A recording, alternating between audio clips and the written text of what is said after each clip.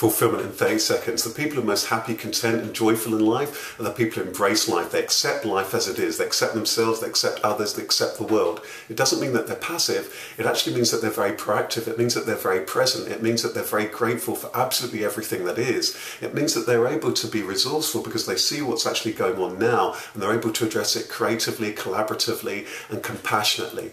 That's fulfillment, and it's here and it's waiting for you.